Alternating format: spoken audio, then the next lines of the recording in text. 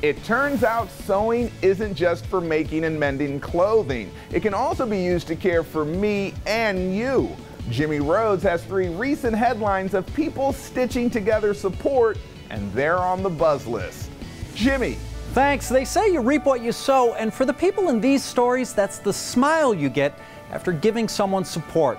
Coming in at number 1, Exceptional Heroes, a therapy device that's an emotional support pet plush. Hey, how are you doing? Not good.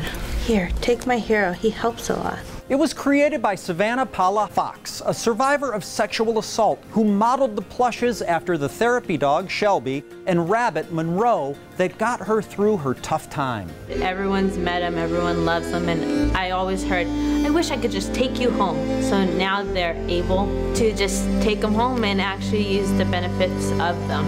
Each one has a diffuser for aromatherapy, a sound box for controlled breathing exercises, Velcro paws loaded with stress balls for fidgeters, and they're weighted for pressure therapy.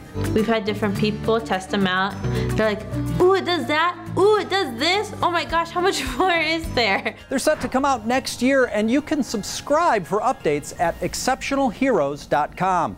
At number 2, Quilts of Valor, a nonprofit made of 10,000 volunteers who stitch together quilts to show veterans they care. From a grateful nation, we award you this Quilt of Valor. Marine Corps veteran David Washington received this quilt that's meant to bring comfort and healing to service members touched by war. I'm supposed to wrap it around you. This is part of the ceremony. Is it big enough? The nonprofit has awarded over 250,000 Quilts of Valor.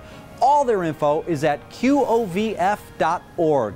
And third on our list of people stitching together support, Artisans for Hope, a nonprofit that's teaching textiles to refugees. Afghanistan, Somalia, Republic of the Congo, Bhutan. We give them a sewing machine and all of the notions that they need to take home. Since 2009, they've taught hundreds of refugees how to sew and knit hats, bags, masks, and more that are then sold to benefit the students and their families.